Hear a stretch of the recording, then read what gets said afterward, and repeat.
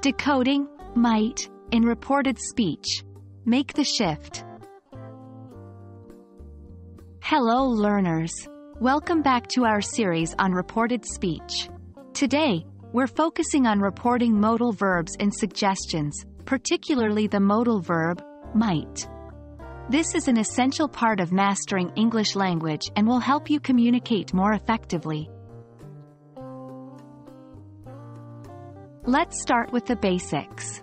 Might is a modal verb that we often use in English to express possibility or suggestion. Here's an example of might used in a suggestion. You might want to try this new restaurant downtown, said Sarah.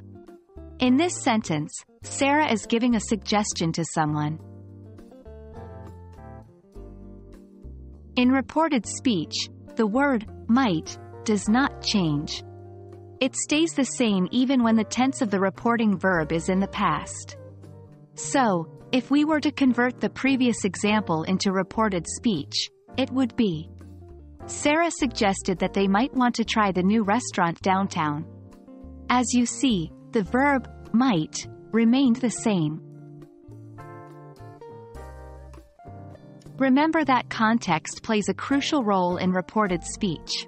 It helps us understand the time reference. For instance, in the example, Sarah suggested that they might want to try the new restaurant downtown.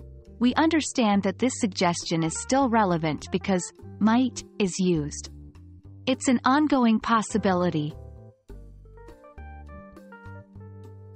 Now, it's time for a quick practice. Try converting this sentence into reported speech. We might visit the museum this afternoon, Tom said. Remember, the verb might does not change in reported speech. We'll reveal the answer in the next video. That wraps up our discussion on reporting might in English.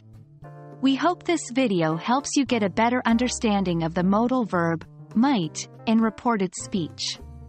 Remember, mastering a language is all about practice, so keep practicing these examples in your day-to-day conversations. See you in the next video where we continue this exciting journey of mastering English. Happy learning!